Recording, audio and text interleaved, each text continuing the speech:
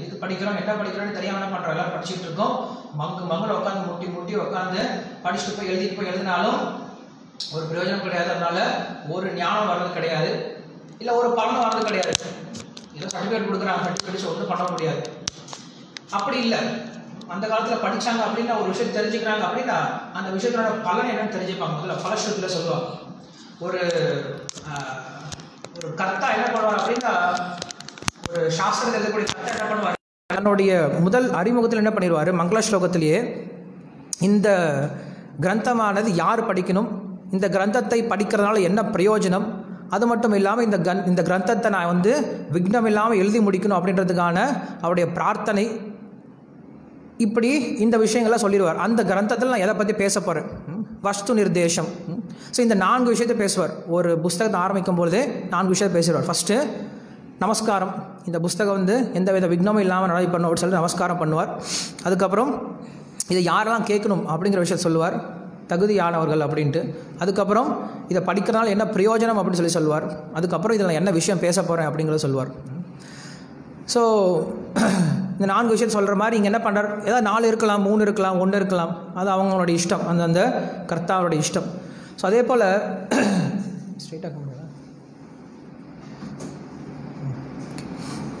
அதே போல் இங்கே என்ன பண்ணுறாரு, அந்த ராஜாவே இந்த பாகவத தர்மத்தினுடைய பலஸ்ருதியை சொல்கிறார். என்ன சொல்கிறாரு, யார் ஒருத்தன் பக்தனாக ஆகிட்டானோ என்னவா, பிரபன்னாய தாஸ்யதி ஆத்மவான் அப்பி அஜஹா அப்படின்ற பலஸ்ருதி சொல்கிறார். பிரபன்னாய அப்படின்னா யார் ஒருத்தன் பகவானிடம் சரணடைந்து அவனுடைய சேவகனாக மாறிட்டானோ என்ன ஆகுதான், தாஸ்யதி ஆத்மனாம் அபி அஜஹா, தாஸ்யதி ஆத்மனாம், அந்த பகவான் என்ன பண்ணுறாரா, அவனுக்கு தாசனாக போயிடுறாராம். அபி அஜஹா அப்படின்ற வார்த்தை யூஸ் பண்ணுறார். அபி அஜஹா அப்படின்னா அஜனாக இருந்தாலும், அஜன்னா என்ன அர்த்தம், யாராலையும் வெல்ல முடியாதோன்னு அப்படின்னு அர்த்தம். பகவானை யாராலும் வெல்ல முடியாது. அஜஹா, அஜிதஹா நிறைய பேர் இருக்குது. ஸோ யாராலையும் வெல்ல முடியாத, யாருக்கும் அகப்படாத அப்படிப்பட்ட பகவான் யார் ஒருத்தன் இந்த பாகவத தர்மத்தை எடுத்துக்கிறாங்களோ அவங்களுக்கு அடிமையாக போயிடுறான், தாசனாக போயிடுறான். அப்படின்னா அப்படிப்பட்ட பாகவத தர்மத்திலே நான் கேட்டுக்கணும், அப்படிப்பட்ட பாகவத தர்மத்தை எனக்கு சொல்லுங்கள். ஸோ இங்கே பகவானை அடிமைப்படுத்திக்கிறது அவருக்கு முக்கியம் கிடையாது. பகவான் அடிமை ஆகிட்டார் அப்படின்னா அவர் ரொம்ப சந்தோஷப்படுறாரு. பகவானுக்கு தன்னுடைய பக்தனாக இருக்கிறது பகவானுக்கு ரொம்ப பிடிக்குமா. இவங்க பகவான் அடிமைப்படுத்தணும் அப்படின்னா ஹிரண்யாக்ஷன், கும்பகர்ணன், ராவணன் போல் பகவான் அடிமைப்படுத்தணும்னு நினைக்கல. அவங்க பகவானுடைய சந்தோஷத்துக்கும் அவங்க என்ன பண்ணுறாங்க, பகவானை அந்த பக்தியை வேண்டி கேட்குறாங்க. ஸோ அப்படி ஒரு பலஸ்ருதியோடு கேட்குறாருங்க. கேட்ட பின்னாடி கவி அப்படின்னு ரிஷி என்ன பண்ணுறாரு, அவர் ஒரு ஸ்லோகம் சொல்ல ஆரம்பிக்கிறார். அந்த ஸ்லோகமானது நம்மளுக்கு 30 எத்தனை ஸ்லோகம் அவர் பேசக்கூடிய ஸ்லோகமானது 34 தானே, ஃபஸ்ட்டு ஸ்லோகம் 33, 33 ஸ்லோகம் பேச ஆரம்பிக்கிறார். ஸோ 33 ஸ்லோகம் பார்த்தீங்க அப்படின்னா வித்தியாசமான ஸ்லோகமாக இருக்கும். திடீர்னு என்ன பண்ணுறாரு, பயத்தை பற்றி பேசுகிறாரு. இவர் கேட்டது பாகவத தர்மத்தை பற்றி சொல்லுங்கன்னு சொல்லி சொன்னார். ஆனால் இவர் திடீர்னு பயத்தை பற்றி பேசுகிறார். என்ன சம்பந்தம், பயத்தை பற்றி ஏன் திடீர்னு பேசணும் அப்படின்னா அவர் சொல்ல ஆரம்பிக்கிறார். அங்கே என்ன என்ன தெரிஞ்சுக்கணும் அப்படின்னா, அந்த கவி அப்படின்னு ரிஷி என்ன பண்ணுறார், அவர் பலஸ்ருதி சொல்கிறார். இப்போ இந்த பாகவத் தெரிஞ்சுக்கிறதுனால நீ ஒரு பலஸ்ருதி சொன்ன இல்லையா, இப்போ நான் ஒரு பலஸ்ருதி சொல்கிறேன் கேட்டுக்கோ. இந்த பாகவத தர்மத்தை தெரிஞ்சுக்கிறதுனால என்ன ஆகுமா சொல்கிறார் அவர், நிவிர்த்த தத்தே பீஹி அப்படின்னு சொல்லி சொல்கிறார். நிவிர்த்த தத்தே பீஹி அப்படின்னா பயத்திலேருந்து அவன் விடுபடுவான் அப்படின்னு சொல்லி சொல்கிறார் இந்த ஸ்லோகத்தில். ஸோ என்ன சொல்கிறாரு, இந்த உலகத்தில் இருக்கிறதுலையே மிக மிக ஒரு பிரச்சனையான ஒரு விஷயம் நீ சொன்ன இல்லையா ராஜா, நீ சொன்ன இல்லையா, என்ன சொன்ன, க்ஷேமம் அப்படின்னு சொல்லி இல்லையா, க்ஷேமம் அப்படின்னா நல்லது அப்படின்னு சொல்லி சொன்னேன். ஆனால் இந்த உலகத்திலே ரொம்ப நல்ல விஷயம் எப்போ தெரியுமா நடக்கும், இருக்கிறதுலே மிக உயர்ந்த ஒரு கெட்ட விஷயத்தை கொண்டாதான் ஒரு நல்ல விஷயம் நடக்கும். அப்படிப்பட்ட இருக்கிறதுலே ரொம்ப மோசமான விஷயம் இந்த உலகத்தில் என்ன அப்படின்னா, ரொம்ப மோசமான ஒரு கவலை என்ன அப்படின்னா பயம் அப்படிங்கிறது தான். ஏன்னா நம்மளுக்கு வரக்கூடிய எல்லா விதமான கவலைக்கும் மூலம் எங்கேருந்து வருது, அந்த பயத்தினால தான் வருது. நீங்கள் எதை வேணால் யோசிச்சு பாருங்கள். ஒரு நோய் வந்தாலும் சரி, இல்லை நம்ம எக்ஸாமில் சரியாக எழுதனாலும் சரி, இல்லை நமக்கு ஏதாவது எதிரிகள் வந்தாலும் சரி, எப்படிப்பட்ட பிரச்சனையாக இருந்தாலும் அந்த பிரச்சனையால் நம்ம எதுக்காக துன்பப்படுறோம் அப்படின்னா, உண்மையில் அந்த பிரச்சனையால் துன்பப்படுறதை விட அந்த பிரச்சனையால் எனக்கு என்ன ஆகிடுமோ அப்படின்ற பயம்தான் அவனுக்கு அதிகமாக இருக்கும் இல்லையா. உண்மையாலுமே அந்த பிரச்சனையில் போய் இருக்கும்போது அந்த பிரச்சனை உனக்கு பெருசாக தெரியாது. உண்மையில் அவனுக்கு என்னன்னா பயம், என்ன ஆகிடுமோ என்ன ஆகிடுமோ என்ன ஆகிடுமோ அப்படின்ற அந்த பயமே இருக்கு இல்லையா, அந்த பயமே அவனை என்ன பண்ணிடும், அந்த பிரச்சனை வந்து அதிகப்படுத்திடும். பயப்படாதரா சொல்லுவாங்க, பிரச்சனை பயப்படாதரான்னு சொல்லுவாங்க. ஏன் பயப்படுற? ஸோ அதனால் என்ன பண்ணுறாங்க, முதல்ல அவர் சொல்கிறார், இந்த உலகத்தில் ஒருத்தர் சாந்தியோடு இருக்கணும், அமைதியாக இருக்கணும் அப்படின்னா அவர் என்ன பண்ணுவான், முதல்ல இந்த பயத்துலேருந்து விடு பண்ணுவான். அதனால தான் கிருஷ்ணர் வந்து ஒரு ஞானமுடைய மனிதனுடைய குணங்களை பற்றி சொல்லும் பொழுது பகவத்கீதையில் அபய அப்படின்னு சொல்லுவார். அபய அப்படின்ற வார்த்தையை முதல்ல யூஸ் பண்ணுவார். ஒரு பக்தனுக்கு இருக்கக்கூடிய மிக முக்கியமான முதல் குணம் என்ன அப்படின்னா அபய. முதல்ல பயம் இருக்காது அவனுக்கு. எப்படிப்பட்டவனுக்கு? பக்தியில் முதிர்ந்த இருக்கணும் கிடையாது. ஜீவகோசாமி சொல்கிறாரு, ஒருத்தன் சாதன பக்தி எடுத்துகிட்டு சாதகனாக இருக்கிறவனுக்கு எப்படி இருப்பானா, எந்த வித பயமும் இல்லாமல் இருப்பானா. இன்றைக்கி வெளியில் இருக்கவங்க எப்படி பயந்துட்டு இருக்காங்க அப்படிங்கிற விஷயத்தை யோசித்து பார்த்தோம் அப்படின்னா, ஒரு சாதக பக்தன் எப்படி இருக்கான், பயமே இல்லாமல் நிர்பயமாக இருக்கான். நிர்பயத்துவம் அதோகதா அப்படின்னு சொல்கிறோம். யாரை? ஹனுமானை சொல்லும்போது. ஸோ அப்படி அவங்களுக்கு எந்த வித பயமும் இருக்காது. அதுதான் முதல் குணமாக சொல்கிறார். ஒருத்தன் பக்திக்கு வந்த பின்னாடி அவனுக்கு இருக்க வேண்டிய மிக முக்கியமான குணம் என்னவா இருக்குமா, பயம். எந்த பயம் இருக்காது. நம்மளுக்கு பயம் இருந்துச்சுன்னா என்ன அர்த்தம், நம்ம இன்னும் பகவானை புரிஞ்சுக்கலாம், நம்ம இன்னும் பக்தர் ஆகலாம் அப்படின்னு அர்த்தம். அவ்வளோதான். ஒருத்தனுக்கு பயம் ஏன் வருது, எப்போ இல்லாத விஷயத்தை புரிஞ்சுக்கிறானோ இல்லை வந்து என்ன நடந்துருமோ நினச்சிட்டு இருக்கானோ அப்போ தான் பயம் வரும். ஆனால் சொல்கிறாரு, எப்போ நம்ம பகவானை தவிர இன்னொரு விஷயத்தை பார்க்க ஆரம்பிக்கிறோமோ அப்போ தான் பயம் வர ஆரம்பிக்கும். எப்போ நம்ம பகவானை பார்க்க ஆரம்பிச்சிடமோ எல்லா இடத்துலையுமே அப்போ பயம் வர தேவையில்லையே. ஏன் பயம் வரணும்? ஏன்னா பகவான் இருக்கும்போது ஏன் பயம் வரணும்? ஸோ இந்த பயம் அப்படிங்கிறதுக்கான மிக முக்கியமான காரணமாக சொல்கிறார் அவர். இந்த உடலோட நம்ம என்ன பண்ணுறோம், தப்பாக அடையாளம் கண்டுக்கிறோம். அதனால தான் பயம் வருதான். பயம் அப்படிங்கிறது ரெண்டு பேருக்கும் இருக்குது. யாருக்கு? பக்தனுக்கும் இருக்குது, அபக்தனுக்கும் இருக்குது. அபக்தர்களுக்கு வரக்கூடிய பயம் என்னது, இந்த உடலை விட்டு போயிடுவோமோ, என்ன ஆகிடுமோ, இல்லை வந்து யார் மேலே தப்பான ஒரு நபர் மேலே நம்பிக்கை வச்சுட்டு அவங்க நம்மளை ஏமாற்றிட்டாங்கன்னா ஒரு பயம், நம்மளை விட்டுட்டு போயிடுவாங்களோ அப்படின்ற பயம். ஒரு பக்தனுக்கு என்ன பயம் இருக்குது? ஒரு பக்தனுக்கு உண்டான பயம் என்னது? பக்தனுக்கு என்ன பயம் வரும்? பக்தனுக்கு என்ன பயம்? இந்த உலகத்தில் ஏதாவது இருந்தால் எனக்கு பயம் வரும். அவனுக்கு இருக்கக்கூடிய பயம், நம்ம எப்படி பகவானுடைய சேவை கிடைக்காம போயிருமோ அப்படிங்கிறது அவனுடைய பயம். நம்ம எப்படி பகவானுக்கு சேவை பண்ணாமல் நம்ம வாழ்க்கை வீணாக போயிருமோ அப்படிங்கிறது அவனுக்கு பயம். ஸோ இந்த பாகவதரம் என்ன பண்ணுதான், ரெண்டுக்குமே உதவி பண்ணுதான். அபக்தர்களுக்கும் அபயத்தை கொடுக்குது, பக்தர்களுக்கும் அபயத்தை கொடுக்குது. அபக்தர்களை என்ன பண்ணுது, அவங்களையும் பக்தர்களாக மாற்றி அவங்களுக்கும் அபயத்தை கொடுக்குது. அதே போல் பக்தன், உயர்ந்த பக்தனுக்கும் அபயத்தை கொடுக்குது அப்படின்னு சொல்கிறார். ஸோ அதுதான் வந்து அவர் பலஸ்ருதியாக முதல்ல ஆரம்பிக்கிறார். ஆரம்பிக்கிறதுக்கு முன்னாடியே முதல்ல பலஸ்ருதி அவரும் சொல்லிட்டார். ஏன்னா ராஜா ஒரு பலஸ்ருதி சொன்னார். அப்போ என்ன பண்ணுறாரு, அவர் ஒரு பலஸ்ருதியை சொல்லிட்டு 33ஆம் ஸ்லோகத்தை ஆரம்பித்தார். அதுக்கப்புறம் பேசிட்டு போகிறார். என்ன சொல்கிறாரு, போன ஸ்லோகத்தில் சொல்லிட்டார், யார் ஒருத்தன் அந்த பகவானுக்கு சேவை பண்ண ஆரம்பிக்கிறானோ, நான் பார்த்தோம் இல்லையா, அச்சுதஸ்ய நேற்று ஸ்லோகம் பார்த்தோம் இல்லையா, என்ன சொன்னார், யார் ஒருத்தர் அச்சுதனுடைய பாத கமலங்களுக்கு சேவை பண்ண ஆரம்பிக்கிறானோ அவனுக்கு என்ன ஆகுமா, எல்லா விதமான பயமும் போயிடும் அப்படின்னு சொல்கிறார். சரி, பகவானுக்கு சேவை பண்ணு சொல்லிட்டீங்க. அந்த பகவானை எப்படி தெரிஞ்சுக்கிறது, அதுக்கு அடுத்த ஸ்லோகம் சொல்கிறார். இந்த பாகவத தர்மமானது ரொம்ப சுலபமான வழியில் உங்களுக்கு அந்த பகவானை பற்றி சொல்லிக் கொடுக்கும். யார் ஒருத்தர் இந்த பாகவத தர்மத்தை கேட்டு தெரிஞ்சுக்கிறாங்களோ அவங்களுக்கு பகவானை தெரிஞ்சுக்கிறது ரொம்ப ரொம்ப சுலபம் அப்படின்ற அடுத்த விஷயம் சொல்கிறார். அந்த பாகவத தர்மமானது எங்கே சொல்லப்பட்டிருக்கு, உத்தவ கீதையில் சொல்லப்பட்டிருக்கு அப்படிங்கிற விஷயத்த சொல்கிறாருங்க. சரி, அதுக்கடுத்து என்ன சொல்கிறாரு, நீ சொல்லிட்டு ரொம்ப சுலபமாக தெரிஞ்சுக்கலான்னு சொல்லி எப்படி எப்படி எப்படி சுலபமாக தெரிஞ்சுக்கலாம் பகவானை, அந்த சுலபம் எப்படிப்பட்டதாக இருக்குன்ட்டு ஒரு உதாரணம் கொடுக்குறார். நீ பகவானை ரொம்ப சுலபமாக தெரிஞ்சுக்கலாம் அப்படின்றதுக்கு ஒரு உதாரணம் கொடுக்குறார். இந்த பாகவத தர்மமானது ரொம்ப சுலபமானது அப்படிங்கிறது ஒரு உதாரணம் கொடுக்குறாரு. என்ன கொடுக்குறாரு, ஒருத்தன் கண்ணை மூடிக்கிட்டு ஓடினாலும் கூட அவனுக்கு ஒரு அடியும் படாது இந்த பாகவத தர்மத்தில். மற்ற தர்மத்தில் மற்ற விஷயங்கள் நம்ம ரொம்ப ஜாக்கிரதையாக செஞ்சாலும் நிறைய அடிபடுறதுக்கு வாய்ப்பு இருக்குது. ஆனால் இந்த பாகவத தர்மத்தில் மட்டும் நீங்கள் கண்ணை மூடிட்டு ஓடினாலும் இங்கே உங்களுக்கு அடிபடுறதுக்கு வாய்ப்பே கிடையாது. அப்படிப்பட்ட ஒரு எளிமையான வழிமுறை அப்படின்னு சொல்கிறார்.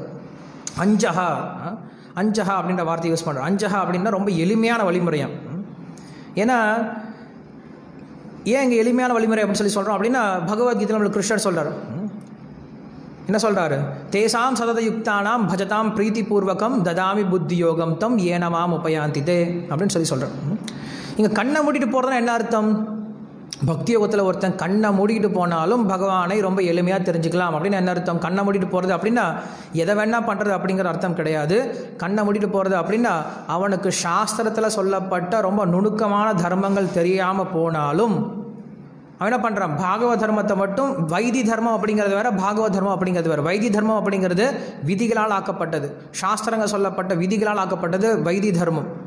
காலையில் எழுந்திரிச்சுன்னா இதை பண்ணும், அதை பண்ணும், இப்படி இருக்கணும், அப்படி இருக்கணும், இத்தனை மந்திரம் சொல்லணும், இத்தனை ஜபம் பண்ணும் அப்படின்னு நிறைய விதிகள் இருக்குது. ஒரு கிரகஸ்தன் எழுந்திரிச்சுனா இத்தனை யஜ்யம் பண்ணும், நிறைய விதிகள் இருக்குது. அவன் இந்த பிண்டம் சமர்ப்பணம் பண்ணும், அதை பண்ணும், இதை பண்ணு, நிறைய ரூல்ஸ் அண்ட் ரெகுலேஷன்ஸ் இருக்குது. குளிக்கிறதுலேருந்து ஆரம்பிச்சு நைட்டு தூங்குற வரைக்கும் நிறைய ரூல்ஸ் அண்ட் ரெகுலேஷன்ஸ் இருக்குது. அதை பற்றி அவனுக்கு ஒன்றும் தெரியாமல் போனாலுமே கூட அவன் என்ன பண்ணுறான்? அவனுக்கு கொடுக்கப்பட்ட, அவனுக்கு விதிக்கப்பட்ட அந்த பாகவத் தர்மத்தில் என்ன கொடுக்கப்பட்டிருக்கோ அந்த விஷயத்தை மட்டும் என்ன பண்ணுறான்? கண்ணை மூடிட்டு பண்ணிட்டு போனாலும், கண்ணை மூடிட்டு பண்ணுறது அப்படின்னா மற்ற விதிகளை பின்பற்றாமல் பாகவத் தர்மத்தை மட்டும் செஞ்சுட்டு போனா அப்படின்னா செய்யணும். அதை விட்டுறக்கூடாது. அதை விட்டுட்டு உங்களை காப்பாற்ற போகிறது கிடையாது. அதை விட்டால் நம்மளை பாகவத் தர்மத்தை விட்டுட்டு, பாகவத் தர்மத்தையும் விட்டுட்டு வைத்திய தர்மத்தையும் விட்டு என்ன பகவான் காப்பாற்ற மாட்டார். ஏதாவது ஒன்று கண்டிப்பாக பிடிச்சிருக்கணும். ஸோ என்ன பண்ணுறாரு அவன்?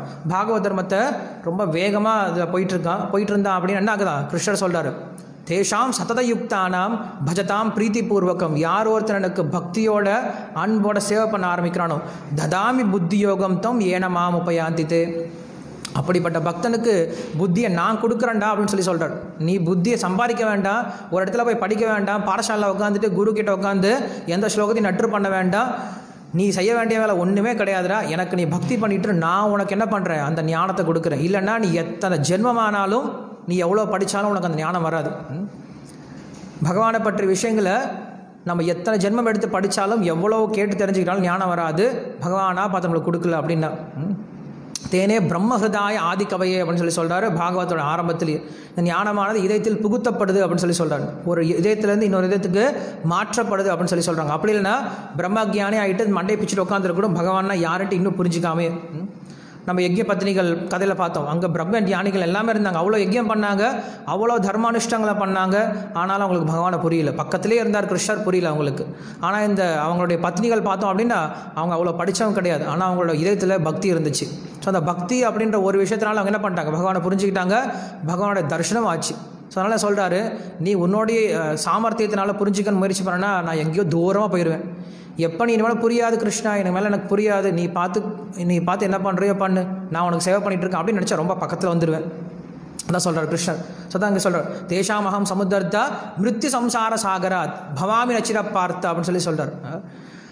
உன்னை என்ன பண்ணுறேன்? தேஷாம் அகம் சமுத்தர்த்தா அப்படின்னு சொல்கிறார். உன்னை நான் தூக்கிட்டு போயிடுறேன்டா இங்கேருந்து அப்படின்னு சொல்கிறார். இந்த உலகத்தில் நீ எவ்வளோ தத்தளிச்சிட்டு இருந்த, இந்த உலகத்தில் நீ சம்சார சாகரத்தில் மூழ்கிட்டு இருந்தாலும் உன்னை என்ன பண்ணுறேன்? நான் தூக்கிட்டு போகிறேன் பர்சனலாக அப்படின்னு சொல்கிறார். இந்த மாதிரி ஒரு கேரண்டி அங்கேயும் கொடுக்க முடியாது. கர்மயோகத்தை கர்மயோகத்தை முழுமையாக செஞ்சாலும், அவ்வளவு கர்மயோகத்தை செஞ்சாலும் பிரம்மலோகத்தை தாண்டி போக முடியாது. மறுபடியும் கீழே வந்து ஆகணும். ஞான யோகத்தை பண்ணியோ இல்லை தியான யோகத்தை பண்ணி நம்ம பகவான் அடைய முடியாது. நம்ம கஷ்டப்பட்டு ஏதோ முட்டி முனகி மேலே கீழே விழுந்து பிரம்மஜோதி வரைக்கும் போகலாம். பிரம்மஜோதி வரைக்கும் போனாலும் மறுபடியும் கேரண்டி கிடையாது, மறுபடியும் இந்த உலகத்தில் பிறந்து ஆகணும்.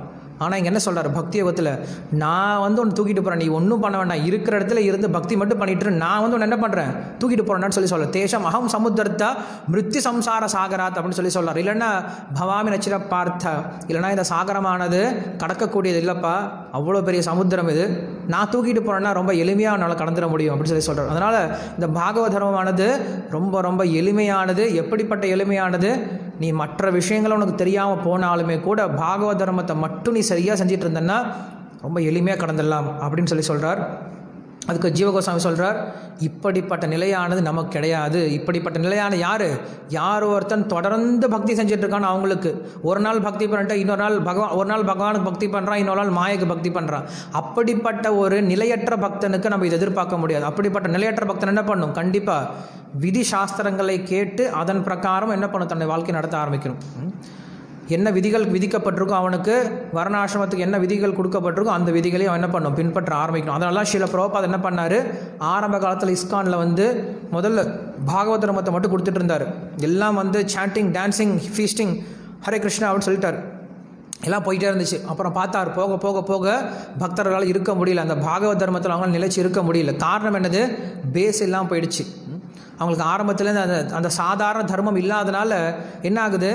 ரொம்ப சீக்கிரம் பாகவத தர்மத்தில் விழுந்துடுறாங்க. ஸோ விழுந்தாங்க அப்படின்னா ரொம்ப கீழ்த்தரமாக மிருகத்தோடைய ஒரு வாழ்க்கைக்கு போக ஆரம்பிச்சிட்டாங்க. அதனால் சில பிரபா சொன்னார், இனிமேல் நம்ம என்ன பண்ணோம், இந்த இஸ்கானில் என்ன பண்ணோம் அப்படின்னா வர்ணாசிரம தர்மத்தை கொண்டு வர முயற்சி பண்ணோம். அந்த வர்ணாசிரம தர்மம் இல்லை அப்படின்னா போக போக என்ன ஆகும், இன்னும் பிரச்சனைகள் தான் அதிகமாகும். பக்தர்களால் பக்தியில் முன்னேறது அப்படிங்கிறது கஷ்டமாக இருக்கும் அப்படின்னு சொல்லிட்டு என்ன பண்ணார், வர்ணாசிரம தர்மம் அப்படிங்கிறது இன்னும் 50% நம்ம செய்ய வேண்டிய வேலைன்னு சொல்லி சொன்னார். அவங்களுடைய இயற்கைக்கு தகுந்த மாதிரி அவங்கவுங்க வாழ்க்கையை மாற்றிக்கிட்டு ரொம்ப எளிமையான வகையில் பக்தி பண்ண ஆரம்பிக்கணும் அப்படின்னு சொல்ல ஆரம்பித்தார். ஸோ அதனால தான் இந்த வழிமுறையானது பாகவத தர்மமானது ரொம்ப ரொம்ப சக்தி வாய்ந்தது அப்படின்னு சொல்லி சொல்கிறார். அதுக்கப்புறம் சொல்ல ஆரம்பிக்கிறார், சரி இந்த பாகவத தர்மத்தை எப்படி பண்ணுறது அப்படின்னு சொல்லி சொன்னான்னா அவர் சொல்கிறார், காயேன வாசா மனசேந்திரியைவா அப்படின்ட்டு அந்த ஸ்லோகத்தை சொல்கிறார். சர்வே நாராயணேத்தி சமர்ப்பயாமி அப்படின்னு சொல்லி சொல்கிறார். இந்த பக்தியாக இந்த பாகவத தர்மமானது நேரடியாக போய் தூய பக்தி பிரேம பக்தி அப்படின்ற நிலைக்கு போய் சேர்ந்துட முடியாது. என்ன பண்ணுமா, ஆரம்பத்துலேருந்து ஆரம்பிக்கணுமா. ஆரம்பத்தில் என்ன சொல்கிறாரு, கர்மயோகம் சரி சொல்கிறார். முதல்ல பக்தனுக்கு ஒருத்தனுக்கு உடனே எல்லாத்தையும் விட்டுட்டு நீ வந்து பஜனில் குதிச்சுட்டு பைத்தியக்கார மாதிரி இருடா அப்படின்னு சொன்னால் இருக்க முடியாது. யாராலையும் கொஞ்சம் யோசிப்பாங்க, என்னடா இவன் இப்படி சொல்கிறான் அப்படின்ட்டு. ஸோ என்ன பண்ணுறாங்க, முதல்ல ஒரு மனிதனாக மாற்றுறாங்க. இது வரைக்கும் மிருகமாக வாழ்ந்துட்டு இருந்தான், எனக்கு நான் எனது அப்படின்ற வாழ்ந்துட்டு இருந்தான். ஸோ அப்படிப்பட்டவனை உனக்கு அதான வேஷம், உனக்கு அதான இஷ்டம், உனக்கு என்ன இஷ்டம் இந்த உலகத்தில், உனக்கு என்னடா வேணும் கடைசியில், சந்தோஷமாக இருக்கணும். ஓகே சந்தோஷமாக இருக்கணுமா, அந்த சந்தோஷமாக இருக்கிறது நான் வழி சொல்கிறேன். நீ இவ்வளோ நாள் முயற்சி பண்ணி பார்த்த இல்லையா, உன்னுடைய சொந்த முயற்சியில் இவ்வளோ முயற்சி பண்ணி பார்த்த, சந்தோஷம் கிடைச்சதா, கிடைக்கல, துன்பப்பட்டு தான் இருக்கு. அப்போ வழிக்கு வாங்க வா, உனக்கு நான் வேதத்தில் இந்த மந்திரங்கள் சொல்லிக் கொடுக்குறேன், இந்த யஜ்யங்கள் சொல்லிக் கொடுக்குறேன், இதை இதை செஞ்சால் என்ன உனக்கு தேவையான விஷயம் கிடைக்க ஆரம்பிக்கும். ஸோ அதை செய்ய ஆரம்பிக்கிறோம். அப்படி பண்ணுறது கர்மகாண்டம் அப்படின்னு சொல்லி சொல்கிறோம். அதை மெதுவாக என்ன பண்ணுறாங்க, பக்திக்கு வரும்போது அந்த கர்ம யோகம் அப்படின்னு சொல்லி சொல்கிறோம். கர்ம யோகத்தில் என்ன பண்ணுறாரு, இங்கே கர்மகாண்டத்தை நம்ம பேச போகிறது கிடையாது, இங்கே கர்ம யோகத்தை பற்றி பேசுகிறாரு. ஏன்னா நம்ம இங்கே பாகவத தர்மத்தை பற்றி பேசும்பொழுது அந்த பாகவத தர்மத்தை எப்படி ஆரம்பிக்கிறார், ஒருத்தர் இப்படி தான் ஆரம்பிக்கிறார். என்ன ஆரம்பிக்கிறார், அவன் எதெல்லாம் செய்கிறானோ அதை என்ன பண்ணுறான், பகவானுக்கு அர்ப்பணம் பண்ணுறான், கற்றுக்கிறான். இப்போ தான் கற்றுக்க ஆரம்பிக்கிறான். இத்தனை நாளாக தினமும் நல்லா அவனே சமைச்சாமல் சாப்பிட்டுட்டு இருந்தான், நல்ல குடும்பத்தோட டூருக்கு போயிட்டு இருந்தான், ஊரெல்லாம் நல்லா அனுபவிச்சுட்டு இருந்தான். இப்போ என்ன பண்ணுறான், மாற ஆரம்பிச்சிட்டான். மாற்றம் வர ஆரம்பிக்குது. மக்கள்லாம் பார்க்குறாங்க, டேய் நீயாடா விட்டன்னா ஒரு நாள் உட்காந்து என்ன பண்ண, தலைப்பக்கட்டி பிரியாணி நீ ஒருத்தனே சாப்பிட்டு முடிப்ப, இப்போ என்னடா இப்படி மாறிட்ட, ஒன்றுமே சாப்பிட்றது இல்லையா, நான்வெஜ் சாப்பிட்றது இல்லையா, நிஜமாவா, ஒரு நாளைக்கு 10 டீ குடிப்பியாடா, 10 காஃபி குடிப்பாடா, முடியலையா, விட்டுட்டியா நீ, அப்படியா, என்ன பண்ணுறான், இத்தனை நாளாக காசை கொண்டு போய் அங்கங்கே செலவு பண்ணிட்டு இருந்தால் இப்போ என்ன பண்ணுறான், போய் கோயிலில் போய் கொடுக்குறான், தானமாக கொடுக்குறான், எடுத்துக்கோங்க, ஏதோ அவனால் முடிஞ்சது கொடுக்க ஆரம்பிக்கிறான். வாரம் இத்தனை நாள் ஊர் சுற்றிட்டு இருந்தால் இப்போ என்ன பண்ணுறான், கொஞ்சம் கோயிலுக்கு கேட்க ஆரம்பிக்கிறான். ஸோ இப்படி என்ன பண்ணுறான், கொஞ்சம் கொஞ்சமாக அவனுடைய இயற்கையை மாற்றிக்க ஆரம்பிக்கிறான். தான் செய்யக்கூடிய செயல்கள் என்ன பண்ணுறான், பகவானுக்காக என்ன பண்ணுறான், கொஞ்சம் செய்ய ஆரம்பிக்கிறான். தன்னுடைய காரில் எல்லாம் ஸ்டிக்கர்லாம் ஒட்டிட்டான், ஜெய் ஜெகநாத், ஹரே கிருஷ்ணா அப்படின்னு காரில் ஸ்டிக்கர்லாம் ஒட்டிட்டான். அப்புறமேல இத்தனை நாளாக பிள்ளையார் சொல்லி போட்டு எழுதிட்டு இருந்தான், இப்போ ஹரே கிருஷ்ணா துணைன்னு போட்டு எழுத ஆரம்பிச்சிட்டான். ஸோ இப்படி என்ன ஆயிடுச்சு, கொஞ்சம் கொஞ்சமாக எல்லாத்தையுமே கிருஷ்ணனோட கனெக்ட் பண்ண ஆரம்பிச்சிட்டான். இத்தனை நாள் என்னமோ நெத்தியில் ஒன்றுமே இருக்காது, இப்போ நாம போட்டு போகிறான்.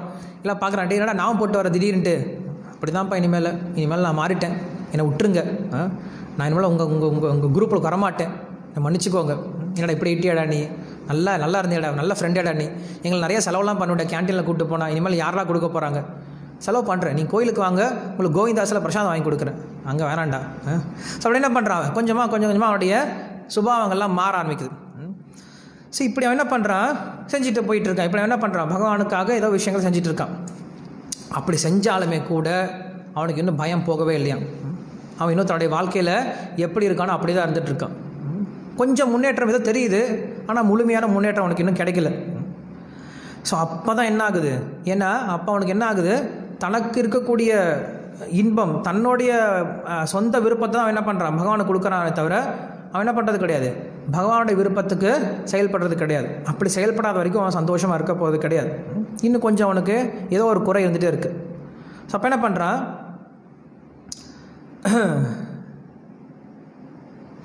இப்படி அவன் செஞ்சான் இல்லையா, இவ்வளோ நாள் அவன் உதவி பண்ணிட்டு இருந்தான், இவ்வளோ நாள் அவன் இந்த அக்ஞாத சுகிருதி பண்ணிட்டு இருந்தான் இல்லையா, அப்போ என்ன பண்ணுறாரு, பகவானுக்கு ஒரு குரு அமைச்சிருக்கிறார். ஒரு குரு அமைச்சு வச்சு இப்போ அவனுக்கு ஹெல்ப் பண்ணு அப்படின்னு சொல்கிறார். அது வரைக்கும் என்ன பண்ணுறது கிடையாது, அவன் ஒரு குரு அணுகிறது கிடையாது. என்ன பண்ணுறான், இங்கே அங்கே ஓடிட்டு இருக்கான்.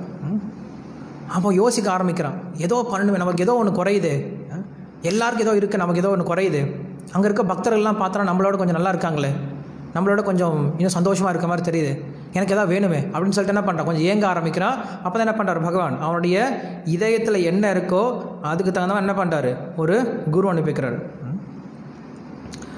ஸோ அப்படி அனுப்பி வைக்கும்போது அவன் என்ன பண்ணுறான், ஒரு குரு கீழேருந்து உபதேசங்களை கேட்க ஆரம்பிக்கிறான். அர்ஜுனனை போல். அர்ஜுனன் முதல்ல என்ன பண்ணால், நான் கர்மகாண்டம் பண்ண மாட்டேன் அப்படின்னு சொல்லி சொன்னான். என்னால் கர்மகாண்டம் பண்ண முடியாது அப்படின்னு சொல்லி சொன்னான். ஸோ கிருஷ்ணா சொல்ல, நீ ஏன்டா கர்மகாண்டம் பண்ணுற, கர்மயோகம் என்ன பண்ணுற, நீ பக்தி யோகத்தை டேரெக்டாக பண்ணுறா. எப்படி கிருஷ்ணா பண்ணுறது பக்தி யோகத்தை, எனக்காக சண்டை போடு.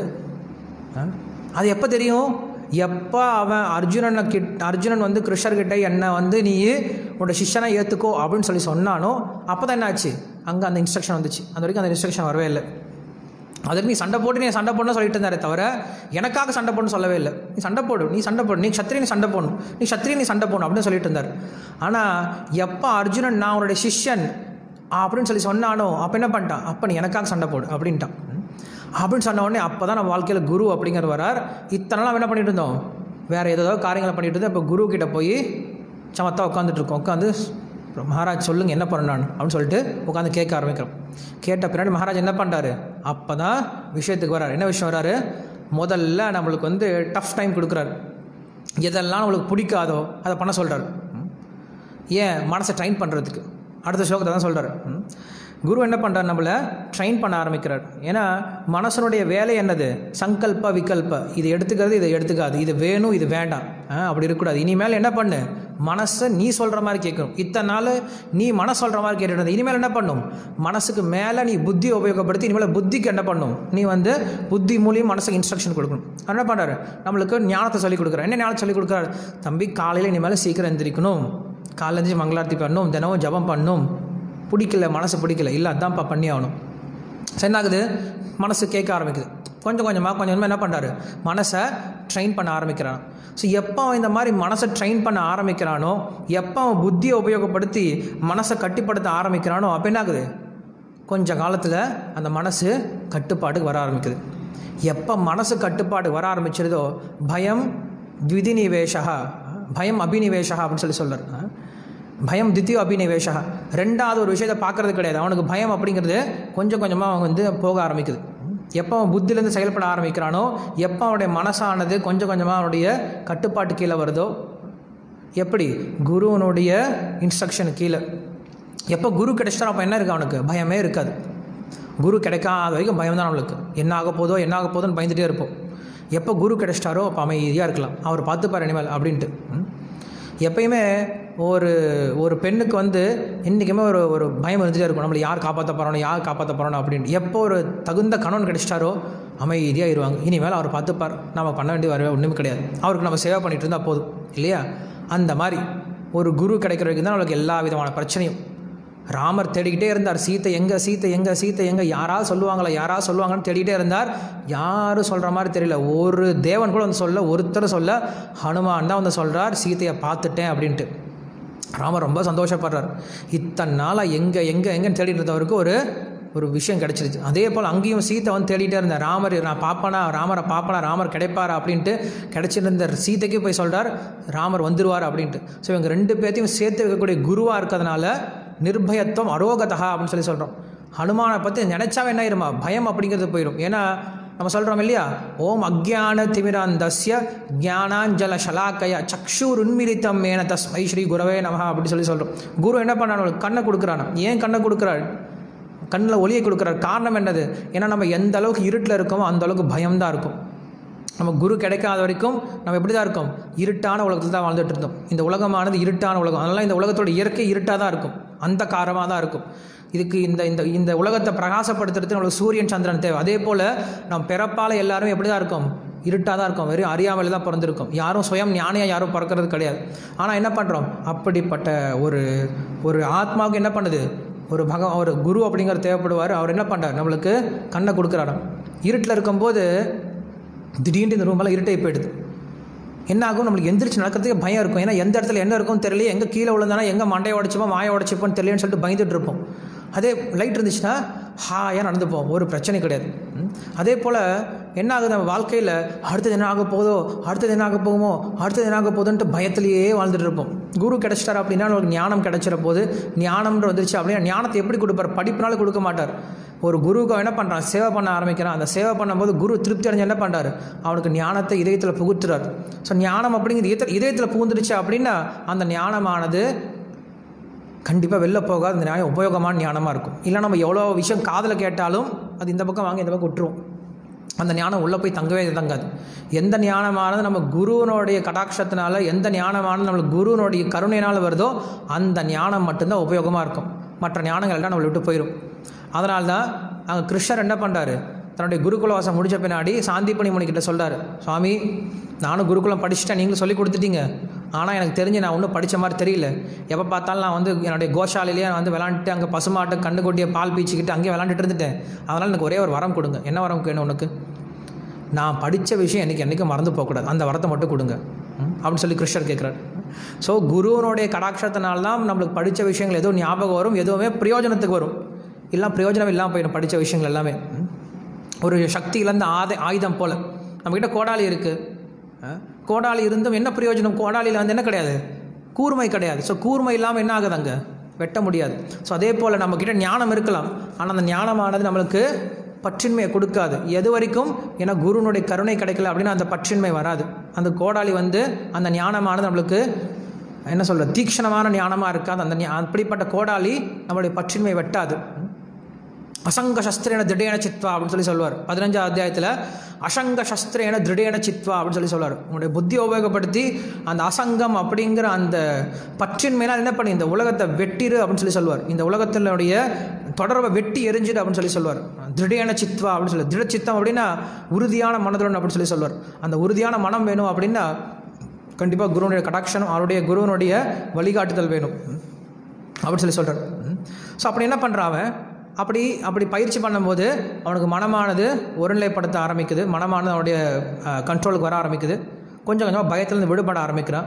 ஸோ விடுபட்டவொடனே என்ன ஆகிடுது, அவனுக்கு அசத் சங்காத் கொஞ்சம் கொஞ்சமாக அவனுக்கு அசத் சங்கம் அவனுக்கிட்டேருந்து நீங்க ஆரம்பிக்குது.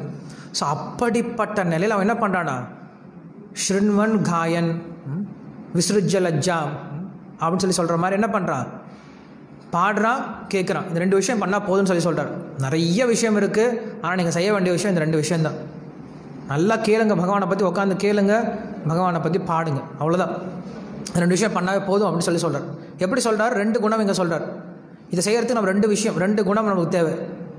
பற்றின்மை, அதாவது பாடுறதுக்கும் கேட்கறதுக்கும் 2 விஷயம் நமக்கு தேவை. என்னது, ஒன்று அசங்கஹா.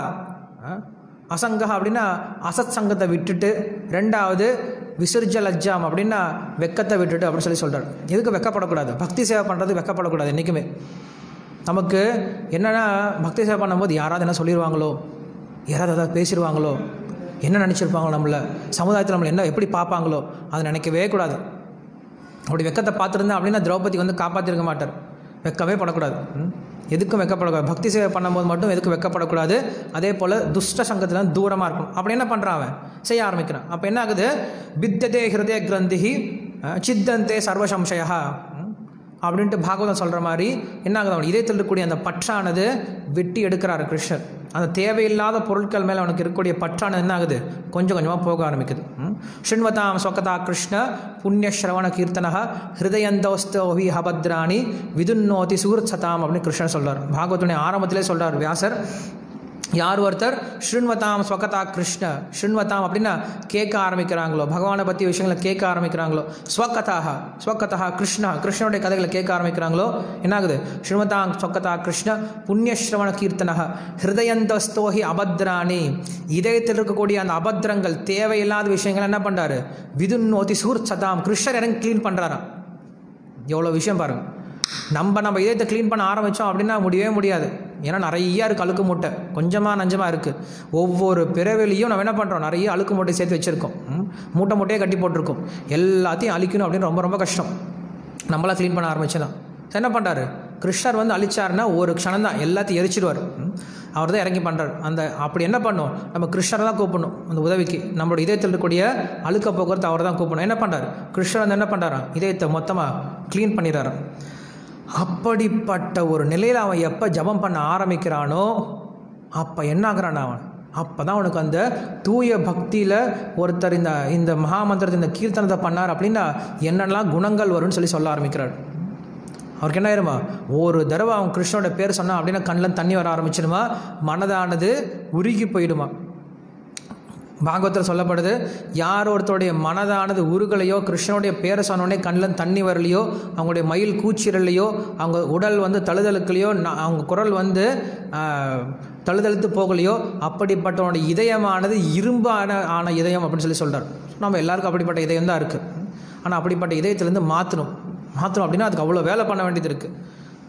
அவ்வளோ வேலை பண்ணோம் அப்படின்னா முதல்ல அதுக்கு தகுந்த குருவை தேடி அவர் சொல்கிற விஷயத்தை கடைபிடிக்க வேண்டியது இருக்குது. சும்மா வந்துடாது, எதுவுமே சும்மா வந்துடாது. குறிப்பாக இந்த விஷயமானது சும்மா வந்துட போகிறது கிடையாது. ஸோ அப்படிப்பட்ட ஒரு நிலையில் என்ன பண்ணுறான், கிருஷ்ணனோட பேரை சொல்லிட்டு என்ன ஆயிடுறானா, பைத்தியம் ஆயிடுறானா. மதஹா அப்படின்னு சொல்கிறார். மதஹா அப்படின்னா அப்படிப்பட்ட ஒரு நிலையில் தான் என்னங்கிறாரு, கிருஷ்ணன் கிடைக்கிறாரு.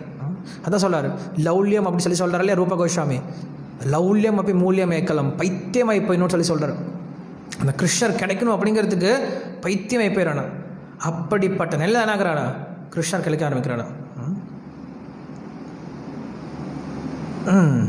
அப்படிப்பட்ட நபர் எப்படி இருக்காரா, அப்படிப்பட்ட நபருடைய குணத்தை பற்றி சொல்கிறார்.